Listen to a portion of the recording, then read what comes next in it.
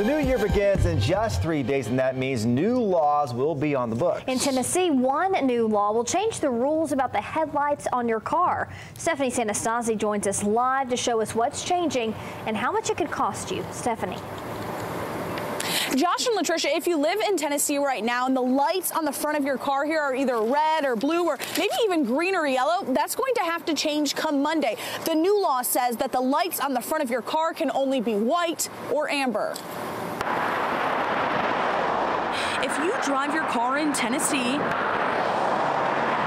be prepared for the cops to be checking your headlights closely in the new year. It's become a very widespread trend. Chattanooga Police Lieutenant Austin Garrett is talking about these red, blue, green, and yellow lights on the front of cars. You drive up the road, you'll see them during the daytime and at night. People have them on as a decoration. He says it's becoming more popular, but come January 1st, in Tennessee specifically, those lights will be banned. And Garrett believes once they are, the roads will be safer for drivers and first responders.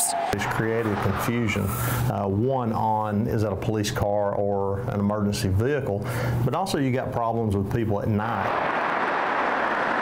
Here at All Star Tint and Alarms in Chattanooga, they install colored lights on the front of cars. The LEDs has been popular for the last couple of years, and I mean, we do sometimes 5-10 sets a week, so yeah, it's quite popular. Owner Michael Petty says many people who have chosen color are now calling to have them taken out. If you're going to do this for show car use, if you're going to take it off-roading, that's fine, but on the road, it is illegal. So come Monday, remember, white or amber headlights only, or these lights could be coming after you. It brings everyone back to a standard.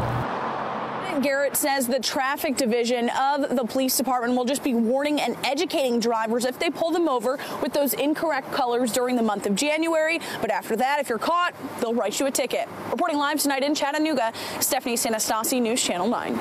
Stephanie, thank you. Petty tells us if you do need to change those colored lights out of your car, it could cost anywhere from $20 to $100 to do so.